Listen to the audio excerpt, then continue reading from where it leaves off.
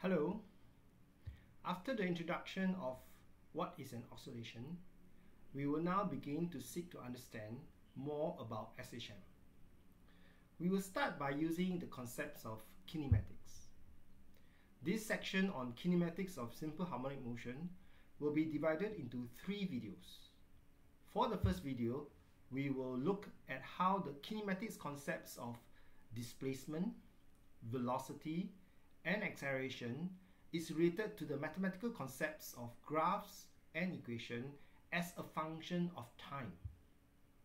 If you look at the simple animation on the slide now, you can see that as the object is moved up and down under the influence of the spring, it will trace a wave-like graph at the background.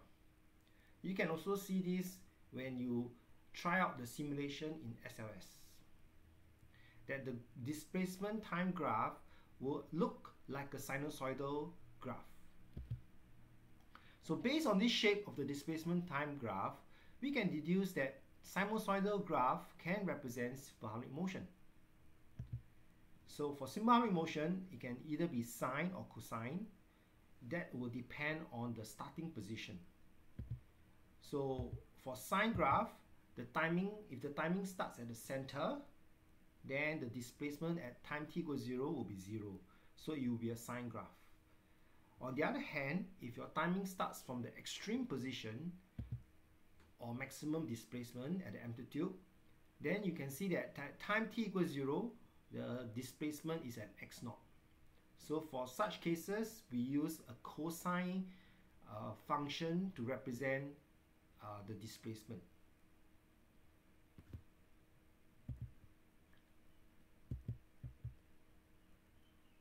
So if the timing starts at the center of oscillation, we use a sine graph. If the timing starts at the amplitude position, we will use a cosine graph. So the general form of such equation would be x0 represents the amplitude, omega is the angular frequency, and t is the time.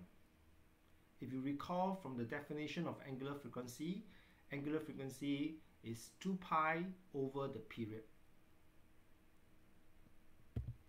Now let's look at example 2.1. We have a mass on the end of a spring and it is initially given a vertical displacement of 3 cm from its rest position and released. So rest position is the equilibrium position. Now you are told that if the subsequent motion has a period of 2 seconds, what would be the displacement after the very first second? So 1 second is half of the period of 2 seconds. So starting from the amplitude position, then you can deduce that after half a period, the displacement will be at the opposite end of the other extreme position. So if you use sign convention, if I take upwards to be positive, then initial displacement is 3 cm. Then after 1 second, half a period later, the displacement will be negative 3 cm. It all depends on the sign convention that you use.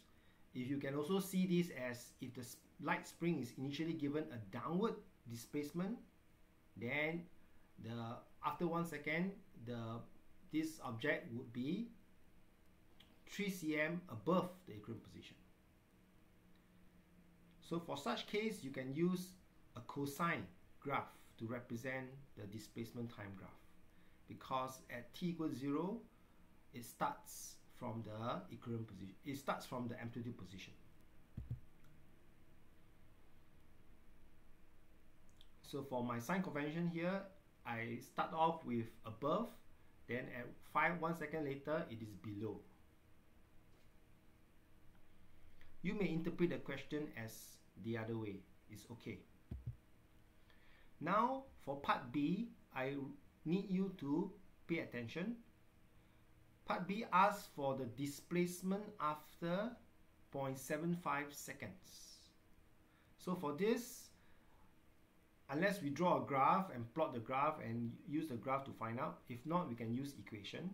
So if you want to use equation, Let x be x naught cosine omega t. We use cosine, like I said before, because the starting position at time t equals 0, it is at the amplitude position. So amplitude position, the amplitude is 3. Omega is 2 pi over period. So the period is 2 seconds. And we are looking for the displacement after a time of 0.75 seconds. So the relevant substitution is as shown. Now at this point in time, it will be good if you can use your calculator to try to work out what will be the value.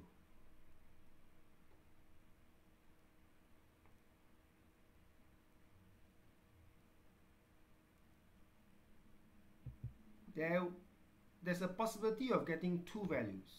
The first is 2.99 cm, which is close to 3 cm, or minus 2.12 cm. One of these is correct, the other one is wrong. More importantly is, how do we ensure that we do not get the wrong one? Please take note here that when you use the expression 2 pi over t for omega, then your calculator must be in the radian mode, because 2 pi is in radians.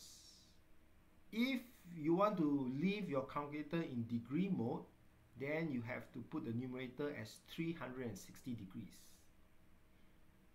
Only if you put to the correct mode in your calculator, then you can get the correct answer of 2.12 cm.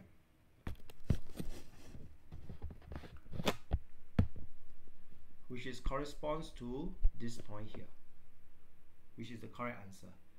2.99 cm is not possible because that will be at the amplitude position. That is close to the amplitude position. Now for part C, given the displacement time graph, what will be the corresponding equation for velocity as well as the corresponding equation for acceleration? So this part C will lead us nicely to the next section of our notes. So how do we get velocity from displacement? From the concepts of kinematics, you know that velocity is the dx dt is a differentiation of displacement, rate of change of displacement with time.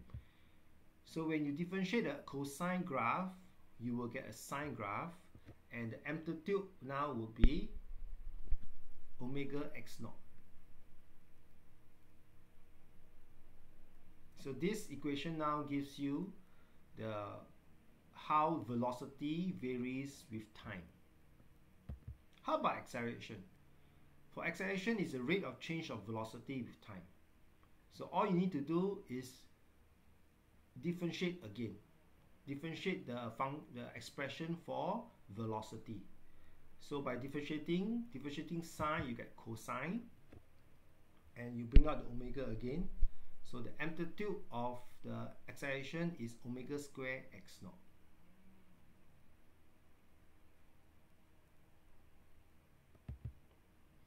So now I refer you to page 7 of your notes. For this section, I'm going to use, instead of using cosine as in my example, I'm going to start off with sine graph. So if my displacement time graph is a sine graph, then the corresponding velocity graph, because you differentiate sine, you get a cosine graph. Note that the amplitude now is omega x naught, and the graph is a cosine graph. Similarly, if you want to get the acceleration time graph, you just have to differentiate the velocity time graph. So by differentiating a cosine graph, you get a minus sine graph with amplitude of omega square x naught.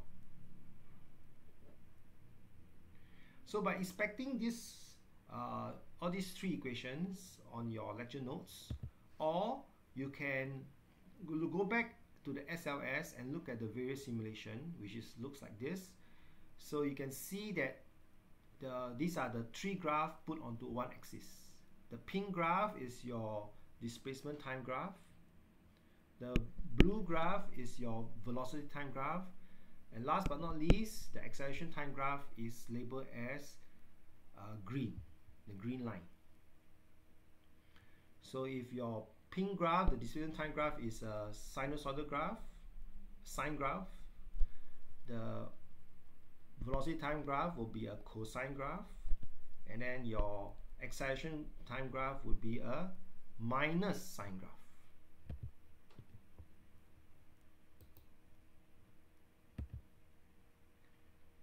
So there are 5 important deductions about SHM.